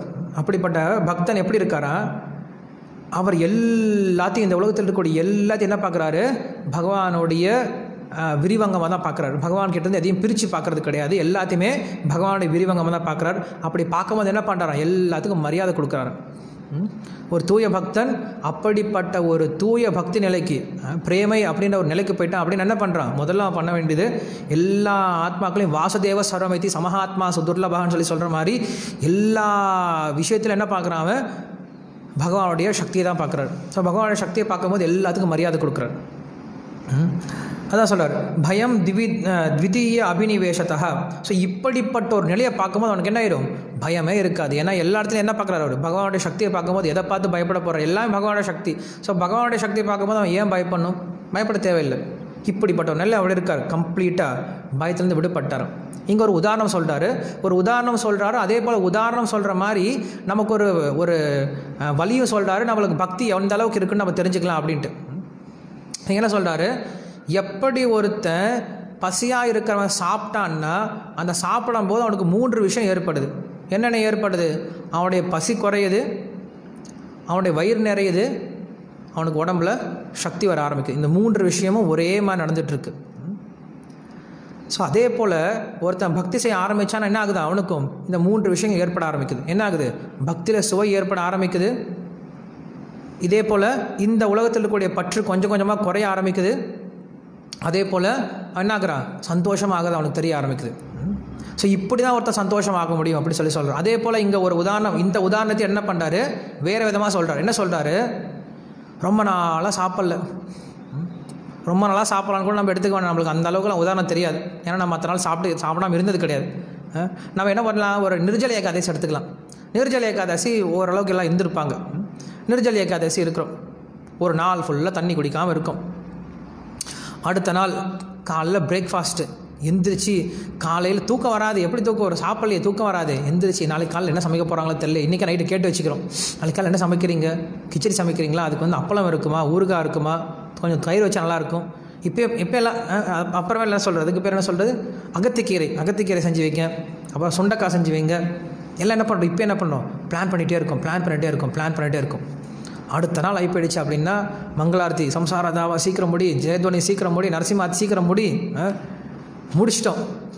சரி, நம்ம என்ன பண்ணிட்டு இருந்தோம், காலையில் சரி ஃபஸ்ட்டு என்ன பண்ணலாம், கொஞ்சம் வயிற்றை குளுமை பண்ணுறதுக்கு முதல்ல இளநீ குடிச்சு என்ன பண்ணலாம், வயிற்றை குளுமைப்படுத்தலான்னு சொல்லிட்டு இளநீ குடிக்கலாம்னு நினச்சிட்டு இருக்கோம். அன்றைக்கி காலைல சொல்லலாம், இளநீ இல்லை. ஏன்டா இளநீ தண்ணியே இல்லை. ஏன்டா தண்ணி இல்லை, ஏன்னா ஃபார்மில் தண்ணி இல்லை. ஏன்டா தண்ணி இல்லை, எங்கே தண்ணி வரும், எப்படி வரும், இவ்வளோ அநியாயம் பண்ணால் எங்கே மழை வருது, எங்கே தண்ணி வரப்போகுது, தண்ணி இல்லை, மொத்தத்தில் எதுவுமே இல்லை. அட பாவிகளா, இப்படி போயிடுச்சு. சரி என்ன பண்ணுறது, சரி சாப்பிட்றதுக்கு என்ன பண்ணுறோம், வெயிட் பண்ணிகிட்ருக்கோம். ஒன்றே சாப்பிட முடியாது இல்லையா, தர்ஷனாத்தின்னு ஒன்று இருக்குது, அப்புறம் குரு பூஜைன்னு ஒன்று இருக்குது, அதுக்கப்புறம் பாகவதம்னு ஒன்று இருக்குது. எல்லாம் உட்காந்து பொறுமையாக கேட்டுட்ருக்கோம். பாகவத்தில் அவர் பேசிகிட்டே இருக்கார். ஸோ நம்ம எல்லோரும் நேற்று நம்ம எல்லோரும் நேற்று என்ன பண்ணோம், விரதம் இருந்திருக்கோம், தபாசியாக இருந்திருக்கோம். தபாசியாக நீங்களாம் இருந்திருக்கீங்க, ரொம்ப சந்தோஷம், ரொம்ப சந்தோஷமாக இருக்குது. இதுதான் நம்ம வளைந்த வாழ்க்கையோட குறிக்கோள். நம்ம இந்த கண்டினியூ பண்ணோம். அப்படியே நம்ம தபஸ்யாவை விட்டுறக்கூடாது. உங்களுக்கு தெரிஞ்சிருக்குல்ல உணவு எப்படிப்பட்டது அப்படின்னு அவர் பேசிட்டே இருக்கார். எப்படா முடிப்பாங்கன்னு தான் இருக்கும். கிரந்தரா ஸ்ரீமத் பாகவத்துக்கு ஜெய் அப்படி சொல்ல ஜெய், அப்போ தான் ஜெய்ன்ற வார்த்தை இன்னும் சத்தமாக வரும். முடிச்சுட்டு உட்காந்தனா ஓடி போய் யார் சர்வ் பண்ணுறது எனக்கு தெரியாது, அதெல்லாம் நான் சர்வ் பண்ண இன்றைக்கெல்லாம் நான் என்னை மறந்து போயிருங்க. நான் இன்றைக்கி தாசன் கிடையாது, நான் இன்றைக்கி ஒரே ஒரு தாசன் தான், பிரசாத் தாசன் மட்டும்தான், என்னை விட்டுருங்க. இன்றைக்கி உட்காந்தாச்சு. உட்காந்து பிரசாதம் போட்டாங்கன்னா பக்கத்தில் யார் இருக்காங்க என்ன இருக்காங்க எதுவும் தெரியாது, உட்காந்து சாப்பிட ஆரம்பிச்சிடும். அந்த சமயத்தில் நம்மளுடைய கான்சன்ட்ரேஷன் முழுக்க பிரசாத் மேலே மட்டும்தான் இருக்கும். அதை சாப்பிட்டாகணுன்ட்டு அவ்வளோ ஒரு இன்ட்ரெஸ்ட் வந்துடும். பிரசாத் தவிர நம்மளால் வேறு எதையுமே யோசிக்க முடியாது. அன்றைக்கி பிரபு புக் டிஸ்ட்ரிபியூஷன் போகணும் இன்றைக்கி, இல்லை இன்றைக்கி கலெக்ஷனுக்கு போகணும், இல்லை இன்றைக்கி சாயந்தரம் ஒரு ப்ரோக்ராம், எல்லாம் அப்புறம் பேசிக்கலாம். ஃபஸ்ட்டு பிரசாதம் தான், அப்புறம் மற்றதெல்லாம் பேசிக்கலாம். அப்புறம் மீட்டிங்லாம் அப்புறம் வைங்க, ஃபஸ்ட்டு பிரசாதம் சாப்பிட்டு மற்ற மீட்டிங்லாம் வச்சுக்கலாம். என்ன பண்ணிடுவான், அவனுடைய முழு கான்சன்ட்ரேஷன் எங்கே இருக்கும், பிரசாதம் சாப்பிட்ற மட்டும்தான் இருக்கும். அப்படி இருக்கணுமா பக்தியில், அப்படிப்பட்ட ஒரு கான்சன்ட்ரேஷன் வரணுமா பக்தியில். எனக்கு வேறு எந்த கான்சன்ட்ரேஷனும் கிடையாது. என்னோடய கான்சன்ட்ரேஷன் ஒன்லி இப்போ ஜபம் பண்ணுறது படிக்கிறது மட்டும்தான். அப்படி எப்படி இருக்கணும், அவனுக்கு பிரசாதத்தை பார்த்தா எப்படி ஒரு ஆனந்தம் வருமோ, எப்படி அவனுக்கு ஒரு உற்சாகம் வருமோ, எப்படி ஒரு ஒருமைப்பாடு வருமோ அவனுடைய மனசில், அந்த மாதிரி ஒரு உற்சாகம், ஒருமைப்பாடு, ஒரு ஆனந்தம் வரணுமா பக்தி சேவை பண்ணுறதுக்கு. அப்படிப்பட்ட பக்தி சேவை நான் பண்ணுறோம், ரொம்ப கஷ்டப்பட்டு பண்ணுறோம். ஏண்டா பண்ணுறோம், எப்படா பண்ணுறது, என்னமோ புளிப்பேப்பம் வர்றவனுக்கு போய் நம்ம சாப்பாடு கொடுத்து எப்படி சாப்பிடணும், வேண்டா விருப்பம் சாப்பிடணும், அந்த மாதிரி நம்ம என்ன பண்ணுறோம், அவனுடைய பக்தி சேவை இருக்குது. ஸோ அப்படி பண்ணக்கூடிய அந்த சேவை, அப்படி ஒரு சேவை பண்ண அப்படின்னா அது என்ன பண்ணலாம், அப்படி பண்ணுறவனுக்கு புரியுமா இந்த பக்தியினுடைய உயர்வு நமக்கு எந்த அளவுக்கு இருக்குது அப்படின்ட்டு, நம்ம எந்த அளவுக்கு ரொம்ப உற்சாகமாக பக்தி பண்ணுறோம் அப்படிங்கிறத தெரிஞ்சுக்கலாம். ரூப கோஸ்வாமி சொல்கிறார் இல்லையா, பக்தியினோட முதல் குணமாக என்ன சொல்கிறார், உற்சாகா நிச்சயா தைரியா தத்தத் கர்ம பிரவர்த்தனா சங்கத்தியாக சத்தோபிருத்தி சத்பிர் பக்திர் பிரசித்தியதி அப்படின்னு சொல்கிறார். என்ன சொல்கிறார், உற்சாகான் அப்படின்னு சொல்கிறார். பக்தி செயலை மட்டும் என்றைக்கு எப்படி இருக்கக்கூடாது, டல்லாக இருக்கக்கூடாது. என்னமோ கூப்பிட்டாங்க வந்து உட்காந்துட்ருக்கேன், என்னவோ பண்ணுறாங்க அப்படின்னு இருக்கக்கூடாது. என்ன சேவை கொடுத்தாலும் ஓகே சலோ முடிக்கலாம், கீர்த்தனா ஓகே, க்ளீனிங்கா ஓகே, சமையலா ஓகே, எதுவாக இருந்தாலும் எப்படி பண்ணணும், பெஸ்ட்டாக பண்ணணும் கிருஷ்ணருக்கு. இந்த ஒரு விஷயத்தை நம்ம நல்லா ஞாபகம் வச்சுக்கணும். எந்த சேவை கொடுத்தாலும் எப்படி பண்ணணும், இருக்கிறதுல பெஸ்ட்டாக செஞ்சு காட்டணும். பாத்ரூம் டாய்லெட் கழுவ சொல்கிறாங்களா, ஓகே, பாத்ரூம் டாய்லெட் கழுவுறதுல இவனை மாதிரி ஒருத்தன் கிடையாதரா அப்படின்னு சொல்கிற மாதிரி என்ன பண்ணணும், அங்கே கழுவணும். அப்படி என்ன பண்ணணும், எல்லா சேவையும் பெஸ்ட்டாக செய்ய ஆரம்பிக்கணும், உற்சாகத்தோடு செய்ய ஆரம்பிக்கணும், சிரிச்ச முகத்தோடு எப்பயும் உற்சாகத்தோடு செய்யணும். அப்படி செஞ்சால் பக்கத்தில் இருக்க பக்தர்களுக்கு என்ன உற்சாகம் வரும், பகவானே பார்த்து ஆனந்தப்படுவார். பரவாயில்லையே என்னுடைய சேவை உற்சாகத்தோடு பண்ணுறானே அப்படின்னு ஆனந்தப்படுவார். உம்முன்னு வச்சுக்கிட்டு எதுக்குடா வாழ்க்கை அப்படின்னு சொல்லிட்டு கஷ்டப்பட்டு செஞ்சுட்டு இருந்தோம் அப்படின்னா அதனால் எதுக்கும் பிரயோஜனம் கிடையாது. ஸோ பக்தி அப்படிங்கிற நம்முடைய மனநிலை மேலே தான் இருக்குது. எந்த அளவுக்கு உற்சாகத்தோடு பண்ணுறோம், எந்த அளவுக்கு நம்மளுடைய முழு சக்தியை கொடுத்து பண்ணுறோம், அந்த அளவுக்கு தான் கிருஷ்ணர் திருப்தி அடைகிறார். ஸோ அப்படி என்ன பண்ணுறார், அவர் அப்படி பண்ண ஆரம்பிக்கிறார். ஸோ அப்படி பண்ண ஆரம்பிக்கும் போது என்ன ஆகுது, கடைசி ஸ்லோகத்தில் முடிக்கிறார். 43 ஸ்லோகம் நினைக்கிறேன், 33 43 வந்துட்டோம். கடைசி ஸ்லோகத்தை என்ன சொல்கிறார் அப்படின்னா, பஜதா அனுவிருத்தாய அப்படின்னு சொல்கிறார். அப்படி உன்னால் அடைய முடியலையா, உனக்கு இன்னும் அந்த மாதிரி பக்தி சேவையில் இந்த அளவுக்கு உனக்கு இன்னும் இன்ட்ரெஸ்ட் இல்லையா, அப்போ என்ன பண்ணு, பஜதா அனுவிருத்தாய, மறுபடியும் ஆரம்பி. வரலன்னு சொல்லி விட்டுறாத, மறுபடியும் ஆரம்பி. எனக்கு மந்திரம் சொல்லிகிட்டு இருக்கேன், எனக்கு வரவே இல்லையே, எனக்கு வரவே விட்டுறக்கூடாது. தினமும் ஆரம்பிக்கணும், தினமும் புதுசாக ஆரம்பிக்கிற மாதிரி ஆரம்பிக்கணும். ஓகே, இன்னையிலேருந்து நான் சரியாக பண்ண போகிறேன், தினமும் உற்சாகத்தோடு ஆரம்பிக்கணும். நேற்றே செஞ்சேன் ஒன்றும் வேலைக்கு ஆகலை, இனிமேல் நான் பண்ணி என்ன பண்ண போகிறேன் அப்படி இருக்கக்கூடாது. நேற்று என்னால் முடியல, இன்றைக்கி என்னால் முடியும், கிருஷ்ணா எனக்கு உதவி பண்ணு, என்னோடய ஜபத்தை இன்றைக்கி நான் சரியாக பண்ணுற மாதிரி எனக்கு உதவி பண்ணு, நான் இன்றைக்கி பாகவதம் படிக்கும்போது எனக்கு தூக்கம் வரக்கூடாது, அதுக்கு நீ தான் உதவி பண்ணணும் அப்படி சொல்லிட்டு என்ன பண்ணும், கிருஷ்ணர்கிட்ட தைரியமாக கேட்கலாம். இதுக்கெல்லாம் வேண்டலாம் கிருஷ்ணர்கிட்ட, கிருஷ்ணர் ரொம்ப சந்தோஷப்படுவார். நல்ல விஷயத்தை கேட்கலாம், அதுக்கு யாரும் வேணான்னு சொல்ல மாட்டார். ஸோ என்ன பண்ணும், தைரியத்தோடு அவர்கிட்ட கிருஷ்ணர்கிட்ட கேட்டு பக்தி சேவை அடுத்து ஆரம்பிக்கணும். ஸோ என்ன சொல்கிறாருங்க, பக்தாக பஜதா அனுவிருத்தாய அப்படின்னு சொல்கிறார். மறுபடியும் ஆரம்பிங்க. எப்படி ஆரம்பிக்கணும், அனுவிருத்தாய அப்படின்னு சொல்கிறார். அனுவிருத்தாய அப்படின்னா பக்தர்களுடைய வழிகாட்டுதல் கீழே, அந்த குருனுடைய வழிகாட்டுதல் கீழே மறுபடியும் ஆரம்பிங்க அப்படின்னு சொல்கிறார். அப்படி ஆரம்பிக்கும் போது அவனுக்கு என்ன கிடைக்குமா? அவனுக்கு பக்தி, ஞானம், வைராக்கியம் அப்படின்ற 3 விஷயம் கிடச்சி அவன் என்னாகிறானா? பரம் சாந்திம் உபைத்தி சாக்ஷாத் அப்படின்னு சொல்கிறார். அப்படிப்பட்ட ஒரு பாகவத தர்மத்தை பண்ணும்போது அவனுக்கு என்ன கிடைக்குதா? நான் சொன்னேன் இல்லையா நேற்று, வாசுதேவே பகவதி பக்தி யோக பிரயோஜிதா ஜனயத்து ஆசு வைராக்கியம் ஞானம் செய்ய தகை துக்கம் அப்படின்னு சொல்கிற மாதிரி அந்த பக்தன் என்னாகிறான்? அவனுக்கு ஞானம் வந்து, வைராக்கியம் வந்து, பக்தியும் வந்து எப்படி இருக்கான்? அமைதியாக இருக்கானா, பிரசாந்தமாக இருக்கானா. ஸோ அப்படிப்பட்ட பக்தன் தான் எப்படி இருக்கும்? அப்படிப்பட்ட பக்தன் தான் பாகவத்தன். அந்த பாகவத்தன் என்ன அடைகிறானா? அமைதி அடைகிறான் அப்படின்னு சொல்கிறார். நம்மளுக்கு கிருஷ்ணா சொல்கிறார் இல்லையா, போக்தாரம் யஜ்ய தபசாம் சர்வலோக மகேஸ்வரம் சுகிருதம் சர்வபூத்தானாம் கியாத்மா மாம் சாந்தி மிருச்சதி அப்படின்னு சொல்கிறார். பிரம்மபூத பிரசன்னாத்மா ந சோச்சதி ந காங்ஷதி சமசர்வேஷு பூத்தேஷு மத் பக்திம் லவத்தே பராம் அப்படின்னு சொல்கிறார். அந்த பக்தி அப்படின்ற ஒரு விஷயம் கிடைச்ச எப்படி இருக்காவ? பிரம்மபூத பிரசன்னாத்மா அப்படின்னு சொல்கிறார். பிரசன்னமாக இருக்கானா, பிரசன்னமாக இருக்கானா, ஹாப்பியாக இருக்கான், அமைதியாக இருக்கான், ஒரு கலங்கமும் கிடையாது அவனுக்கு. பாகவதனுடைய ஆரம்பத்திலேயே அத்தனை ரிஷிகள் யஜ்யம் பண்ணுறாங்க. ஆயிரக்கணக்கான வருஷம் யஜ்யம் பண்ணுறாங்க. யஜ்யம் செஞ்சு அவங்க முகம் உடம்பு எல்லாம் கருத்து போயிடுச்சு. அந்த யஜ்யத்தினுடைய நெருப்புனால, அந்த சூட்டுனால அவங்க உடம்பெல்லாம் இழைச்சி போயிடுச்சான். அதனால் அவங்க மனசு வந்து பதப்பதட்டிலே இருக்குது. அவங்களால ஒன்றுமே பண்ண முடியல. ஏன் இப்படி இருக்குன்னு அவங்களுக்கு ஒன்றும் புரியல. அவங்க எப்போ ஒரு பதட்டிலே இருந்துகிட்டு இருக்காங்க. அப்படி பதட்டிலே இருக்கும்போது தூரமாக ஒரு இடத்துல ஒரு மலை மேலே ஒரு சாது உட்காந்துருக்கிறத பார்க்குறாரு. அவர் எப்படி இருக்காரா? ரொம்ப அமைதியாக இருக்காரா. கொஞ்சம் கூட எந்த ஒரு விஷயத்தையுமே அவருக்கு பாதிப்பே இல்லாமல் ரொம்ப அமைதியாக உட்காந்துருக்காரு. ஸோ அப்படிப்பட்ட சாதுவை பார்த்த பின்னாடி இந்த ரிஷிகள்லாம் யோசிச்சாங்களா, இப்படி அமைதி இவருக்கு எப்படி கிடச்சிது, இவர்கிட்ட போய் நம்ம தெரிஞ்சுக்கலாம் அப்படின்னு சொல்லிட்டு அங்கே வராங்க. பூரிணி பூரி கர்மாணி ஸ்ரோத்தவ்யானி விபாகசா சாதோ அத்தியத்திர சாரம் சமுத்திருத்திய மனிஷயா அப்படின்னு சொல்கிறார். சாதுவே, நாங்கள் எவ்வளோ சாஸ்திரம் படிச்சிருக்கோம், எவ்வளோ யஜ்யம் பண்ணிகிட்ருக்கோம், ஆயிரக்கணக்கான வருஷம் யஜ்யம் பண்ணிகிட்ருக்கோம், ஆனால் எங்களுக்கு சாந்தி கிடைக்கல. ஆனால் நீங்கள் எப்படி இருக்கீங்க? ரொம்ப சாந்தமாக இருக்கீங்க, ரொம்ப அமைதியாக இருக்கீங்க. எப்படி? பூரிணி பூரி கர்மாணி ஸ்ரோத்தவ்யானி விபாஷ சாதோ அத்தியத்திர சாரம் சமுத்திச்சு, அந்த சாரத்தை சொல்லுங்கள் எங்களுக்கு அப்படின்னு சொல்கிறார். இப்படி சாரத்தை சொல்லுங்கன்னு சொன்ன பின்னாடி தான் அங்கே பேசுகிறார். என்ன சொல்கிறாரு? பாகவத்தினுடைய முதல் ஸ்லோகம் நீங்கள்லாம் கேட்டுருப்பீங்க இல்லையா, இருக்கிறதுலே உயர்ந்த சாந்தி எங்கே கிடைக்கும் அப்படின்னு சொல்லுவார் இல்லையா, ஹை துக்கி அப்ரசிகதா யாத்மா சுப்ரசிததி. என்ன ஸ்லோகம் அது? எப்படி ஆரம்பிக்கும்? யாருக்கு வரலையா?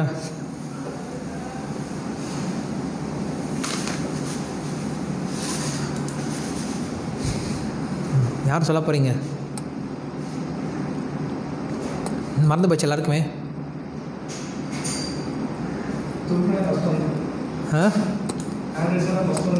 ஹேண்ட் ரைஸ் பண்ண யாரும் வரல இன்னும். ஹேண்ட் ரைஸ் பண்ணவே இல்லையே. எங்கே ஜெகநாத் ஜெகதீஷ் அவர் போயிட்டாரா? ஜெகநாத் இருக்கார், பிரஜநந்தன் பிரபு இருக்காங்க, யமுனா மாத்தி வந்துட்டாங்க. ஓ ஓகே, யமுனா மாத்தி சொல்கிறாங்க போல இருக்கு.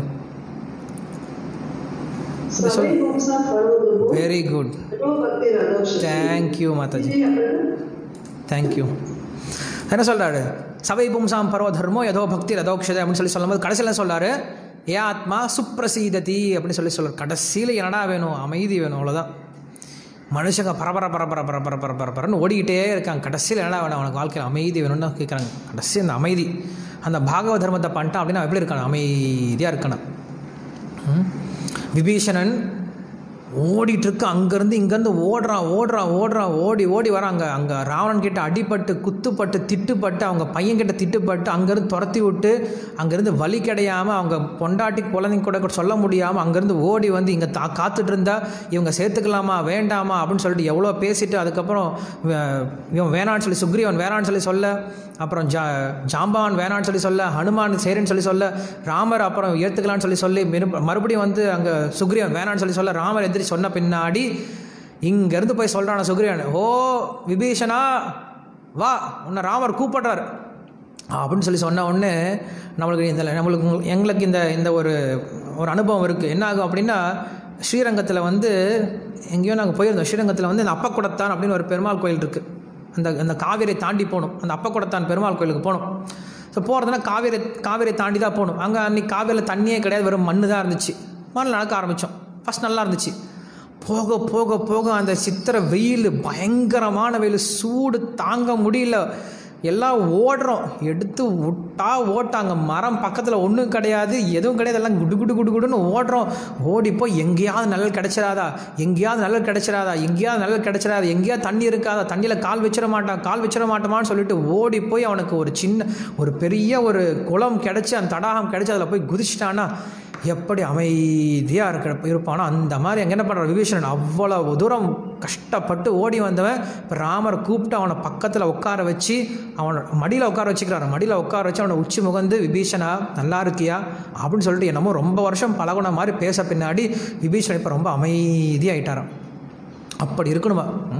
அப்படி ஆகி போயிடும். அந்த பாகவத தர்மத்தை கடைபிடிச்சான் அப்படின்னா மனசு அப்படி பிரசீதமாக ஆகி போயிடும், பிரசாந்தமாக ஆகி போயிடும். ஸோ அப்படிப்பட்ட பாகவத தர்மம் தான் அப்படின்ட்டு என்ன பண்ணுறார் கவின்ற அப்படி ரிஷியனை தன்னுடைய பதிலை சொல்லி முடிச்சிட்டார். முடித்த பின்னாடி ராஜா இப்போ ஒரு கேள்வியை பிடிச்சிக்கிட்டார். போன ஸ்லோகத்தில் என்ன சொன்னாரோ அந்த கேள்வியை பிடிச்சிக்கிட்டார். இப்போ எல்லாத்தையும் சமமாக பார்க்கணுன்னு சொல்லி சொன்னீங்களே, எப்படி அது சமமாக பார்க்கறதுன்னு என்னது, எப்படி எல்லாத்தையும் சமமாக பார்க்க முடியும், எல்லாத்தையும் சமமாக நடத்தணும்னு சொல்லி சொன்னீங்க இல்லையா? போன ஸ்லோகம் கிடையாது, இதுக்கு முன்னாடி பேசின விஷயத்துலேருந்து அவர் ஒரு விஷயம் எடுத்துக்கிட்டார். பாகவதன் அப்படின்றவங்க எல்லாத்தையும் சமமாக பார்க்குறேன்னு சொல்லி சொன்னீங்க இல்லையா? எப்படி அவர் சமமாக பார்க்குற எல்லாத்தையுமே? ஏன்னா நம்மளுக்கு பகவத்கீதை கிருஷ்ணர் சொல்கிறாரு, சமோகம் பிரம்மபூத பிரசன்னாத்மா நான் சோச்சினது நான் காங்ஷதி சமசர்வேஷு பூத்தேஷு அப்படின்னு சொல்லி சொல்கிறார் இல்லையா? எல்லாத்தையும் சாமா பார்க்குறான்னு சொல்லி சொல்கிறார் இல்லையா? அந்த சாமா எப்படி பார்க்க முடியும்? இப்படி சாமா பார்க்குறவங்க நான் பார்த்தது இல்லையே. ஒரு சில பாகவதர்கள் அப்படி பார்க்குறது இல்லையே, வித்தியாசம் கூட பார்க்குறவங்க இருக்காங்களே. அப்படின்னா பாகவதர்களுக்குள்ள நிறைய வித்தியாசம் இருக்கா? அந்த பாகவதர்களுடைய குணங்களை பற்றி எனக்கு சொல்லுங்கள் அப்படின்னு சொல்லிட்டு ராஜா ஒரு கேள்வி வைக்கிறார். கேள்வி வச்ச பின்னாடி அதுக்கப்புறம் என்ன பண்ணுறார், அந்த ரிஷி பதில் சொல்ல ஆரம்பிக்கிறார். இப்போ எந்த ரிஷி பதில் சொல்ல அப்படின்னா, நம்மளுக்கு ரெண்டாவது கேள்விக்கு பதில் சொல்லக்கூடிய ரிஷி யாரு? ஹரியா ஹவிஸ் அப்படின்னு ரிஷி என்ன பண்ணார், ரெண்டாவது கேள்வி பதில் சொல்ல ஆரம்பிக்கிறார். என்ன பதில் சொல்ல ஆரம்பிக்கிறார்?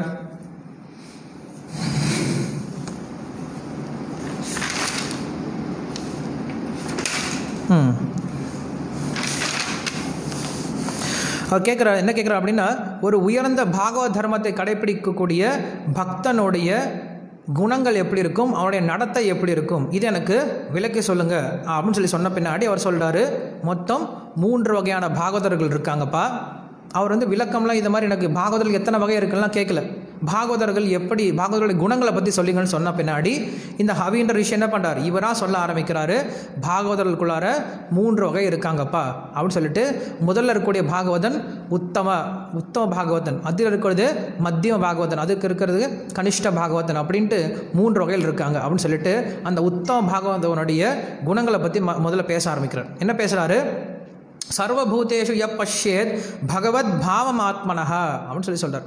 என்ன பண்ணுறாரா அந்த பாகவதர், சர்வபூதேஷு யஹ பஷ்யேத், எல்லா விதமான உயிர்வாளிகள்லையும் என்ன பார்க்குறான், பகவத் பாவம் ஆத்மனஹா, அதே போல் பகவான்குள்ளார எல்லா விதமான உயிர்வாளிகள் இருக்கிறதையும் பார்க்குறான். ஸோ கிருஷ்ணர் சொல்கிறார் இல்லையா, யார் ஒருத்தர் நான் எல்லாருக்குள்ளாரையும் இருக்கேன், எல்லாரும் எனக்குள்ளாரையும் இருக்காங்க அப்படின்னு சொல்லி சொல்கிறார் இல்லையா, அந்த விஷயத்தை முதல்ல பார்க்க ஆரம்பிக்கிறான்.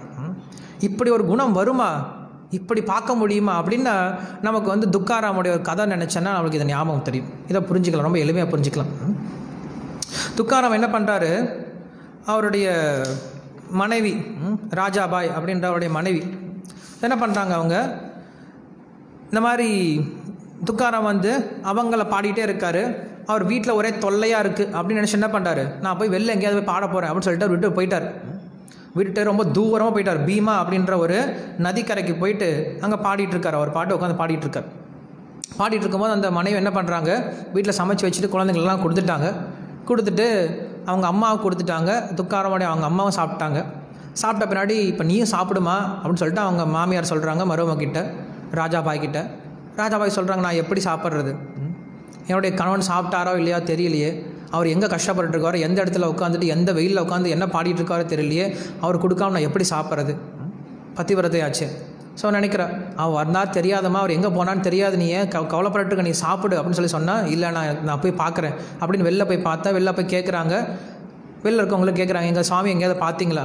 உங்கள் சாமி அங்கே பீமான்ற அந்த நதிக்கரையில் உட்காந்து பாடிட்டு இருக்கார், ரொம்ப தூரமாக இருக்கு, அங்கே 5 கிலோமீட்டர். அந்த மாதிரி என்ன பண்ணுறாங்க, எல்லா பிரசாத்தையும் தன்னுடைய கூடையில் சப்பாத்தி, அதுக்கு உண்டான காய்கறிகள், அதுக்கு உண்டான நெய், சர்க்கரை எல்லாத்தையும் என்ன பண்ணுறாங்க கூடையில் வச்சு கொண்டு போகிறாங்களாம்.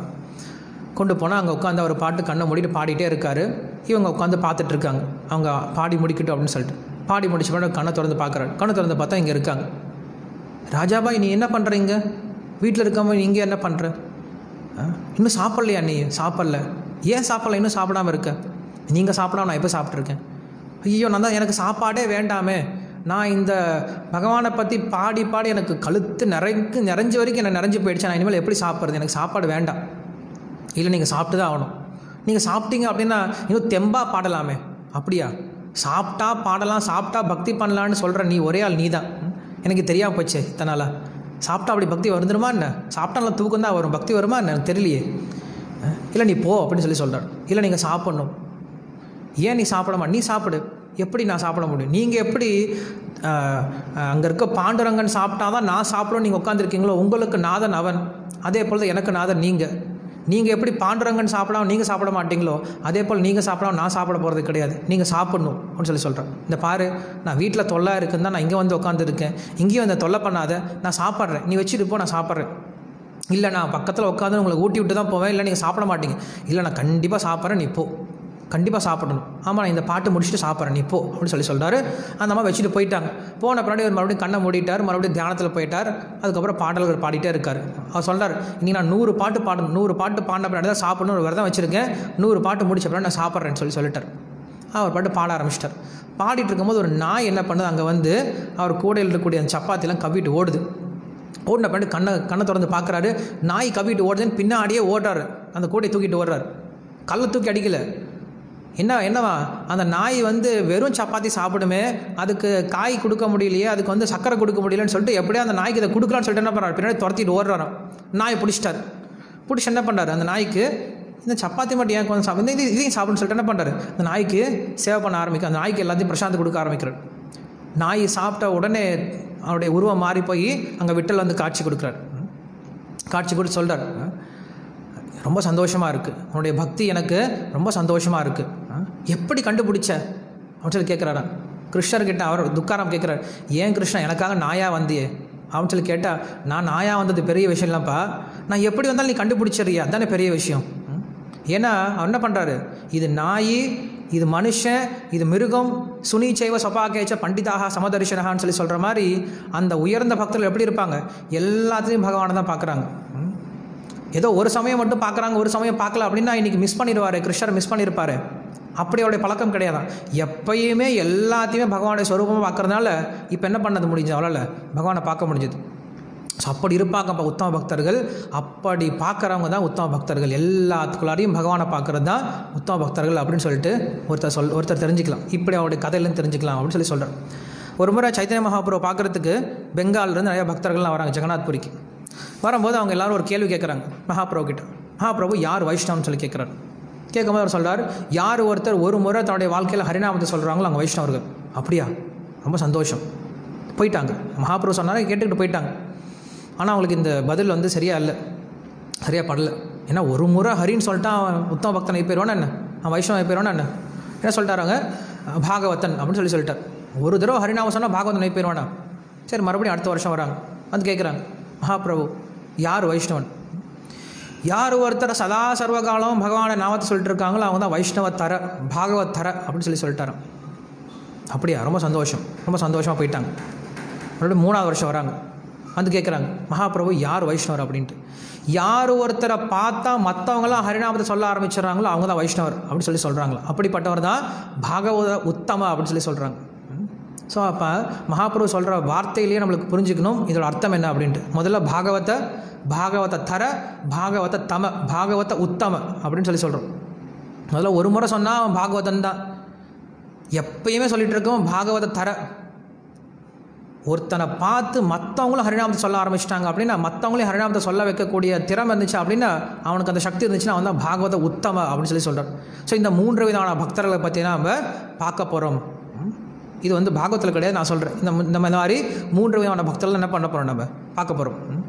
இந்த 3 விதமான பக்தரில் முதல்ல அவர் என்ன பேசுகிறாரு, உயர்ந்த பாகவதனான அந்த உத்தம பாகவதரை பற்றி பேச ஆரம்பிக்கிறார். அப்படி பேச ஆரம்பிக்கும் போது அவர் சொல்கிறார், முதல்ல இப்படி என்ன பண்ணுறார், அவர் எல்லாத்தையும் சமமாக பார்க்க ஆரம்பிக்கிறார் அப்படின்னு சொல்கிறார். அதுக்கப்புறம் சொல்கிறார், ந துவேஷ்டி ந ஹரிஷதி, என்ன பண்ணுறது கிடையாது. அவர் எந்த ஒரு விஷயத்துக்கும் வெறுப்பு அப்படின்னு கிடையாது. வெறுப்பற்ற நிலையில் இருக்கார் அந்த உயர்ந்த பாகவதர். உயர்ந்த பாகவதர் தான். உப்பு போடல அப்படின்னா உப்பு போடலையே அப்படின்னு சொல்லிட்டு கோவம் வந்துடாதான். உப்பு போடாத விஷயத்தெல்லாம் கோவம் வந்துடாது. எப்படி இருக்கார் அவர்? எப்படி இருந்தாலும் பரவாயில்ல, என்ன கொடுத்தாலும் பரவாயில்ல, அப்படி தான் இருப்பாங்க. எனக்கு இது விருப்பம் கிடையாது, இதை நான் சாப்பிடுவேன், இதை சாப்பிட மாட்டேன் அப்படிலாம் ஒன்றும் கிடையாது அவருக்கு. எப்படி இருந்தாலும் அவர் இருப்பார். அப்படி தான் அன்றைக்கி இருந்திருக்காங்க. கோஸ்வாமிகள் அப்படி தான் இருந்திருக்காங்க. எந்த ஒரு விஷயம் என்ன கிடையாது, வெறுப்பே கிடையாது. சப்பாத்தியில் உப்பு இல்லாமல் வெறும் சப்பாத்தியை கொண்டு வந்து அங்கே கொடுத்தா கிருஷ்ணர் சாப்பிட்டார். கிருஷ்ணனுக்கு உப்பு கொடுறான்னு கேட்டால் உப்பு கூட கொடுக்க முடியாதுன்னு சொல்லிட்டார் சனாதன கோஸ்வாமி. நீ எனக்கு உப்பு கேட்பேன், நாளைக்கு எனக்கு காய் கேட்பேன், நான் எங்கே போகிறது, அதெல்லாம் முடியாதுன்னு சொல்லிட்டார். ஸோ அப்படி எப்படி இருக்காங்க அவங்க பாகவதர்கள்? எந்த ஒரு விஷயத்திலும் வேறுபாட்ட நிலையில் இருக்காங்களா. ந துவேஷ்டி ந ஹரிஷ்யதி விஷ்ணோஹோ மயமிதம் பஷ்யன். 48 ஸ்லோகம் சொல்கிறார். இப்படி என்ன பண்ணுறான் அவன்? எல்லா இடத்துலையும் அவங்க பகவானை பார்க்கறதுனால அவங்க எதில் பண்ண கிடையாது, எதுலேயுமே அவருக்கு வெறுப்பு அப்படிங்கிறது கிடையாது அப்படின்னு சொல்கிறார். அதே போல் அந்த பாகவதர்கள், உத்தம பாகவதர்கள் எப்படி இருக்காங்களா? உடலால் வரக்கூடிய துன்பங்களாலையும் மனதால் வரக்கூடிய துன்பங்கள். உடலால் வரக்கூடிய துன்பங்கள் என்னது? மூப்பு, பிணி, மரணம். இந்த விஷயத்தினாலையும் மனதால் வரக்கூடிய துன்பங்கள் அப்படின்னு என்னது? வெறுப்பு, இது வேணும் இது வேணான்னு சொல்லக்கூடிய நிலை. அதுக்கப்புறம் புத்தினால் வரக்கூடிய விஷயம் என்னது? நம்மளால் முடியவே முடியாத விஷயத்த புத்தி இதை பண்ணும் அப்படின்னு சொல்லணும். இதை வந்து நீ அச்சீவ் பண்ணணும்னு சொல்லணும். அப்படிப்பட்ட விஷயத்தையும் என்ன பண்ணுறார்? பொறுத்துக்கிட்டு, அதே போல் புலன்களால் வரக்கூடிய உந்துதல்களையும் பொறுத்துக்கிட்டு எப்படி இருக்கார்? எப்பயுமே பகவானுடைய ஞாபகத்திலேயே இந்த எல்லா விதமான ஒரு சஞ்சலங்கள்லேருந்தும் விடுபட்டு இருக்கா. நம்ம ஃபஸ்ட்டு ஸ்லோகத்தை சொல்லுவோம் இல்லை, உபதேசாமிரத்தில். ஃபஸ்ட்டு ஸ்லோகம் என்ன சொல்லுது நம்மளுக்கு உபதேசாமிரத்தில்? அப்படிப்பட்ட ஒரு நபர். ஃபஸ்ட் ஸ்லோகம் எப்படி போகிற ஸ்டார்ட் ஆகும்? வா, உபதேசாமிரத்தில் ஃபஸ்ட் ஸ்லோகம். உபதேசாமிரதம். வாச்சவேகம் மனசக்ரோதவேகம் ஜிக்வாவேகம் உத்தரோபஸ்தவேகம் ஏதான் வேகான் யோ விஷய தீரா சர்வம் அபிமா பிருத்திவிம் சிஷ்யாத் அப்படின்னு சொல்கிறார். எப்படி இருக்கார் அவர்? முதல்ல ஒருத்தர் வந்து அந்த உத்தம பக்தரோட நிலைக்கு வரணும் அப்படின்னா இந்த 6 விதமான உந்துதல்களை வந்து என்ன பண்ணுறாரு? கட்டுப்படுத்தியிருக்காரு. அந்த இங்கே சொல்கிறார். அந்த உத்தம பக்தனுடைய நிலையை பற்றி சொல்கிறார் 49வது ஸ்லோகத்தில். அதுக்கப்புறம் 50வது ஸ்லோகத்தில் என்ன சொல்கிறார் அப்படின்னா, அவருக்கு வந்து எந்தவித பலன் நோக்கு செயல்களையும் விருப்பம் கிடையாது.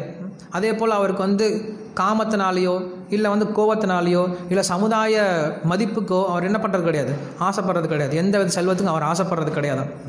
அதே போல் அந்த பாகவதர் எப்படி இருக்கணுமா? எந்தவித கர்வமும் இல்லாமல் இருக்கணும். எனக்கு பிறப்பால் நான் உயர்ந்தவன், நான் வந்து அழகுனால உயர்ந்தவன், நான் வந்து ஞானத்தினால உயர்ந்தவன் அப்படின்ற எந்தவித கர்வமும் இல்லாமல் ரொம்ப எளிமை கூடி வரும். நம்மளுக்கு கனகதாசருடைய கதை தெரியும். கனகதாசர் உடுப்பில் இருந்துகிட்ருக்கார். ஸோ அங்கே கனகதாசர் வந்து உட்காந்து பாடிட்டுருக்கார். பாடி குதித்து ஆடிட்டுருக்கார். அங்கே உடுப்பி சன்னியாசிகள்லாம், உடுப்பி பிராமணர்கள்லாம் ரொம்ப ரொம்ப ஆச்சாரமாக இருக்கக்கூடியவர்கள் என்ன பண்ணுறாங்க? ஏன்னா இப்படி மேலே குதிச்சிட்டு இருக்காங்க, நம்ம மேலே விழுந்துருவான்னு சொல்லிட்டு என்ன பண்ணுறாங்க? கணக்கா போ, கோயிலுக்கு பின்னாடி பாடு போ சொல்லிட்டு துரத்தி விட்டாங்க. அவர் நம்மளை துரத்தி விட்டாங்களேன்னு சொல்லிட்டு வருத்தப்படல. என்ன பண்ணுறாரு? பின்னாடி போய் நம்ம அபச்சாரம் பண்ணிட்டோமோ என்னமோ தெரியல, அவங்க சேவை பண்ணுறாங்க, நம்ம அவங்களுக்கு தொந்தரவு கொடுத்துட்டோமா இல்லைன்னு தெரியல, என்னன்னு என்ன பண்ணுறாரு? அவர் வருத்தத்தோடு இருக்கார், ஆனால் பாடிட்டு இருக்கார். கிருஷ்ணருக்கு அது பிடிக்கல. கிருஷ்ணன் என்ன பண்ணுறாரு? பின்னாடி பக்கம் திரும்பி தன்னுடைய சின்ன காலில் உதைக்கிறாரு. அந்த செவத்தில் ஓட்டை விழுந்துருச்சு. அந்த பக்கம் பார்க்க ஆரம்பிச்சிட்டாங்க. ஸோ அதிலேருந்து என்ன ஆகிடுச்சு? உடுப்பியில் கிருஷ்ணர் திரும்பிட்டார். ஸோ அங்கே வந்து காட்டுறோம் நம்மளுக்கு எந்த ஒரு பாகவதன் என்ன பண்ணக்கூடாது? தன்னுடைய பிறப்பினாலேயோ இல்லை எந்த ஒரு குணத்தினாலையும் தான் உயர்ந்தவன் அப்படின்ற அந்த எண்ணம் இல்லாமல் இருப்பாங்களா. அப்படிப்பட்டவர்கள் உயர்ந்த பாகவதர்கள் அப்படின்னு சொல்லி சொல்கிறார். அதுக்கப்புறம் என்ன சொல்கிறாங்க? அதுக்கப்புறம் என்ன சொல்கிறாங்க அப்படின்னா, இந்த உலகத்தில் ஒருத்தர் எந்த ஒரு வரம் கொடுத்தாலும், எப்படிப்பட்ட வரம் கொடுத்தாலும் அந்த பாகவதர்களால் கிருஷ்ணரை பற்றி நினைக்காமல் இருக்க முடியாது. கிருஷ்ண பக்தி அவங்க கைவிட மாட்டாங்க. எதுக்குமே கிருஷ்ண பக்தி என்ன பண்ண மாட்டாங்க, விட்டுற மாட்டாங்களாம். எந்த ஒரு சூழ்நிலையும் கஷ்டம் வந்தால் கிடையாது, இன்பம் வந்தாலும், எவ்வளோ இன்பம் வந்தாலும் அவங்க என்ன பண்ணுவாங்க?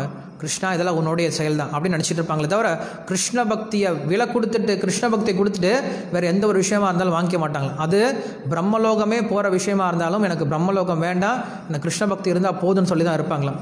நம்ம சீதையை பார்த்தோம். சீதையனோட உதாரணமே அதான் நம்மளுக்கு காட்டுறாங்க. ராவணன் கூட்டிகிட்டு போயிட்டு அவ்வளவு செல்வங்களை காட்டுறான். அவ்வளோ வந்து என்ன பண்ணுறான்? ஒரு ஆத்மாவை மாய் எப்படிலாம் வந்து ஏமாற்றுமோ அந்த மாதிரி என்ன பண்ணுறான்? ஏமாத்துறான். உனக்கு நான் இதை பண்ணுறேன், அதை பண்ணுறேன், இந்த பார் இந்த லங்கைக்கே உன்னை வந்து ராணியாக மாற்றிடுறேன், மண்டோதரியோட உன்னை மேலே கொண்டு வந்து வச்சிடறேன் அப்படின்னு சொல்லிட்டு அவனுடைய செல்வங்கள்லாம் காட்டுறான். ஆனால் எதையுமே சட்டை பண்ணாமல் மகாலட்சுமியாக இருக்காங்க. அவங்க என்ன பண்ணுறாங்க? சாப்பாடு தண்ணி கூட குடிக்காமல் அப்படியே உட்காந்துட்டு இருக்காங்க. எனக்கு ராமர் மட்டும்தான் வேணும்னு சொல்லிட்டு. ஸோ அப்படி எப்படி இருக்காங்களா? ஒரு பாகவதர் மற்ற எந்த ஒரு விஷயத்துக்கும் என்ன பண்ண மாட்டார், காம்ப்ரமைஸ் பண்ணிக்க மாட்டார். ப்ரோப்பாரும் அப்படி தான் இருந்தார். எல்லா விஷயத்துக்கும் என்ன பண்ணார், காம்ப்ரமைஸ் பண்ணதே கிடையாது. நீங்கள் இதை மட்டும் மாற்றிக்கோங்க, கிருஷ்ணர் மட்டும் கொஞ்சம் எடுத்துகிட்டு காட் கான்ஷியஸ்னஸ்ன்னு போடுங்க, உங்களுக்கு லட்சக்கணக்கான சிஷ்யர்கள் வேணும். எனக்கு வேண்டான்ட்டார். நீ லட்சக்கணக்கான சிஷ்யர்களும் வேண்டாம், நீ எனக்கு பெரிய கூட்டம் சேர வேண்டாம், நான் கிருஷ்ணரை கொடுக்குறேன், வர்றவங்க வந்தால் வாங்க அப்படின்னு சொல்லிட்டார். ஏன்னா கடைசியில் எல்லாத்தையும் ஈர்க்கிறது யார்? நம்ம கிடையாது, கிருஷ்ணர் தான். ஸோ நம்ம செய்ய வேண்டியது கிருஷ்ணரை கொடுத்தா போதும், கிருஷ்ணர் ஈர்த்துடுவார். ஸோ அப்படி என்ன பண்ணுறாரு அங்கே சொல்கிறார். அதுக்கப்புறம் சொல்கிறாரு,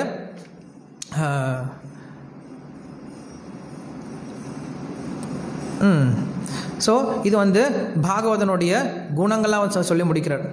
சொல்லி முடித்த பின்னாடி அப்படிப்பட்ட பாகவதர் என்ன பண்ணுறாங்களா, என்றைக்குமே devotees taken shelter of the Lord by chanting the Lord can never give up the heart of such a devotee. இங்கே என்ன சொல்கிறார், இன்னும் ஒரு ஆச்சரியமான விஷயம் சொல்கிறார்.